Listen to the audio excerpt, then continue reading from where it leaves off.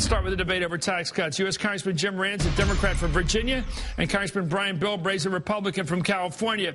Congressman Bilbray, you first. Where are you on these Bush tax cuts, which are set to terminate for everyone this January? Well, Chris, I wasn't there when they were passed, but the fact is I think it's the worst time to be talking about kicking in a new tax increase anywhere along the board. And you know that.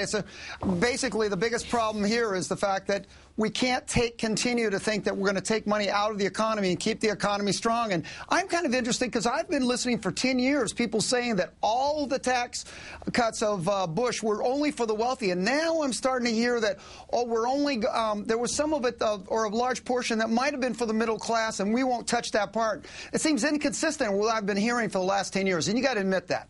So you want to have keep all the Bush tax cuts for the next 10 years as you've had for the last 10 years? I think we darn well maintain it right now, and I don't think we have a right to ask the voters or the public to pay more taxes when we've already proven that we're mismanaging what we've got across the board. We had to go back to what we did in the late 90s, and that's say, look, let's rein in our expenditure. Our spending problem is the real problem, and allow the economy to grow past and beyond the debt like we did in the late 90s. Everybody says that. Everybody says that, Congressman. We have a 1.4, 1.7 range of deficit this year right now. Nobody's talking about cutting out of government spending by $1.4 trillion. I mean, everybody says let's get rid of spending. You don't have a program to get rid of $1.5 trillion in spending, do you? We actually got this started back in the 90s by saying we set a standard that we're going to hit the threshold. I mean, you start off with little things like why are we giving away surplus government funds to local governments or different nonprofits instead of spending and putting it on the market? $98 billion, $1 billion just in funds that are being given away, and inappropriate funds that even the president talked about this last week. All right. And I think next time I'm waiting for somebody to give it. Well, actually, Paul Ryan's given me a list, but it's hard to come up with a list of actual spending cuts because nobody likes to be identified with those. Congressman Moran, where do you? Well, that's true. I mean, it's easy for tax cuts. This doesn't take a lot of guts to be for tax cuts for everybody, is it? Admit it's easy. Admit it's easy, sir, to be for tax cuts. Actually, it's easy.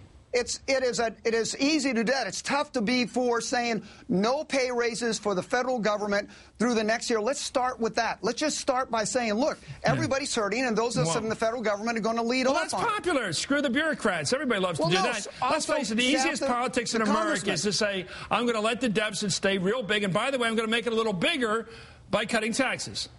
No, you're not. What you're doing is going to say the spending and the size of the federal government is the problem. We're trying to spend our way out of this problem, and that's how we got into the problem. One last question. Do you believe that we actually increase government revenues when we cut taxes? Absolutely. Because when it stimulates the economy, Clinton proved. Wait a minute, Clinton proved let's cut taxes down to 1%. Let's get them down to 1%. Let's get them down to 1%. We'll balance the budget in 5 minutes. By your theory.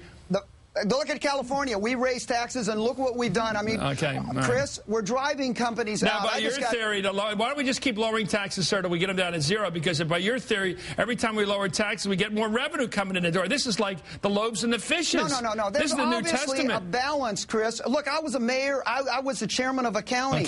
There's a balance there. This is popular. I know everything you're saying. The voters out there on the Republican side especially are saying, thank God for Congressman Bilbray because he's going to cut our taxes. Chris, tell me it's courageous. Listen to the independents. Right. They're the people that are saying, look, they want a moderate approach here, but the attitude that we've reached is that spend. They didn't like Bush spending. They didn't like the Republican spending, and now you expect them to like the Democrats spending more? It's just They're not going to. Your party used to be pay-as-you-go. Your party used to be balanced budgets, pay-as-you-go. The Jerry Ford party, the Bob Dole, the Bob Taft party was, if you're going to spend $1, you're going to raise $1.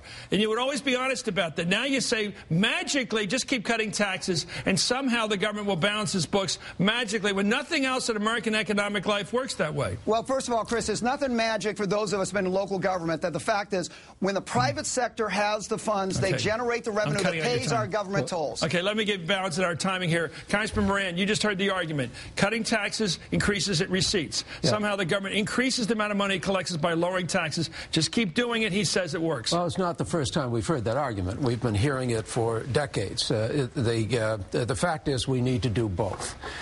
George H.W. Bush, the 41st president, did it the right way. He raised revenue and he cut spending.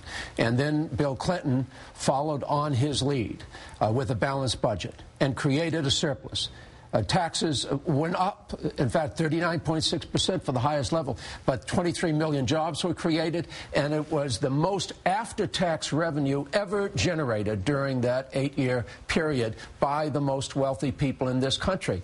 The fact is that the 2001 and 2003 tax cuts generated 13% more revenue that came back to us, so 87% was unpaid for. It's $2.3 trillion that has been added to our deficit. It's the principal cause of the deficit.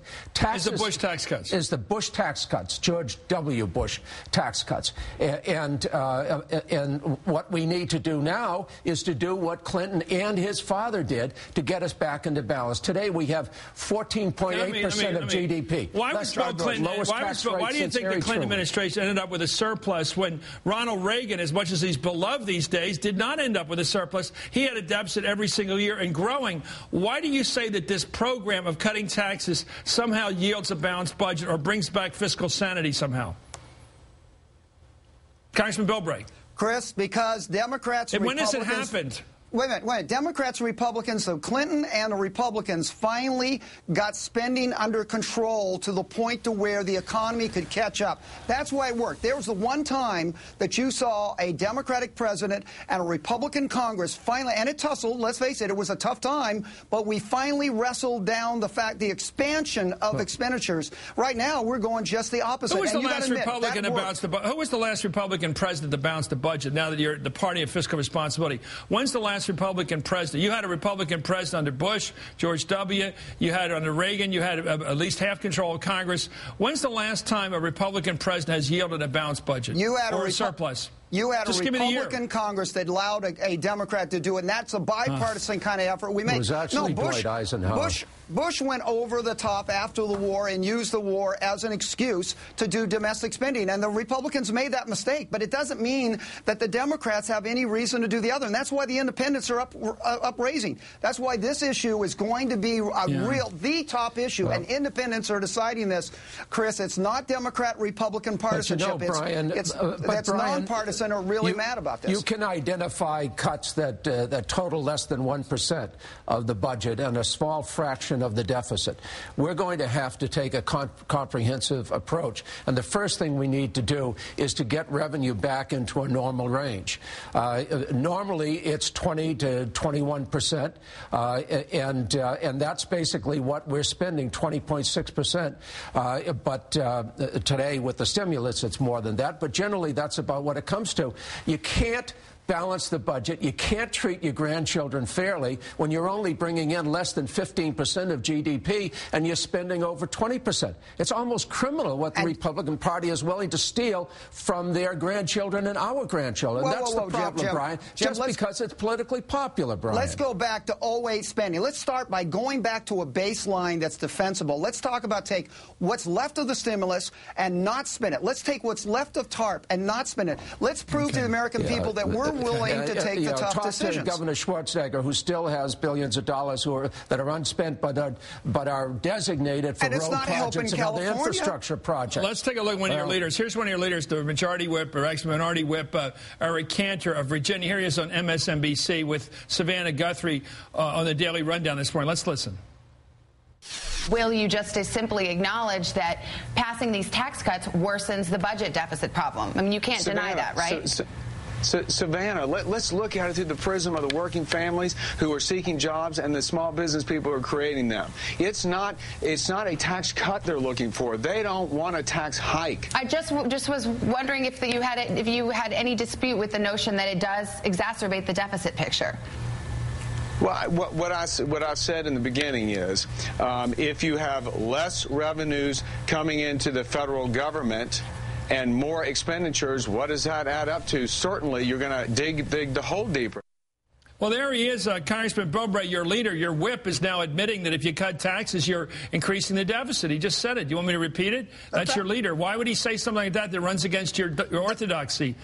the fact is, look, Chris, you can't get around the fact is he just said that. Why did he just say that cutting taxes at this point is going to yield a lower revenue and therefore a bigger deficit? Because he just said with the contradiction of what you just said. We're not even talking about cutting taxes. We're talking about not allowing an increase to be continuing the Bush tax cuts is what we're talking about. And that's what he was talking about. Maintaining the status quo. Are you in disagreement with Eric Cantor? Just tell me you disagree with him. We'll be on the same page. I am in disagreement with anybody that thinks that we can get ourselves out of this mess by raising more taxes on the American people. Look, the federal government just needs to live within its means. This is an interesting debate, and I think American people ought to be paying attention to it. The Republican philosophy is supply side, the belief that if you cut the taxes rates, somehow the overall amount of revenue will come up, somehow we'll begin to balance the budget. That's an argument that you can argue and argue and argue, and we'll always be looking for evidence of that. And we know what works, and we know that hasn't worked. Okay, well, we know it worked in the 90s with the Republicans and Democrats working together. We saw bipartisanship It's in the late 90s. also very good to look at history and which presidents have been successful. Harry Truman and Bill Clinton, I think, are the ones that have balanced the budget. And if anyway, they had a Republican Congress to help them, that makes it possible. Well, Harry didn't. Anyway, thank you, Congressman Jim Moran and Congressman Bilbray.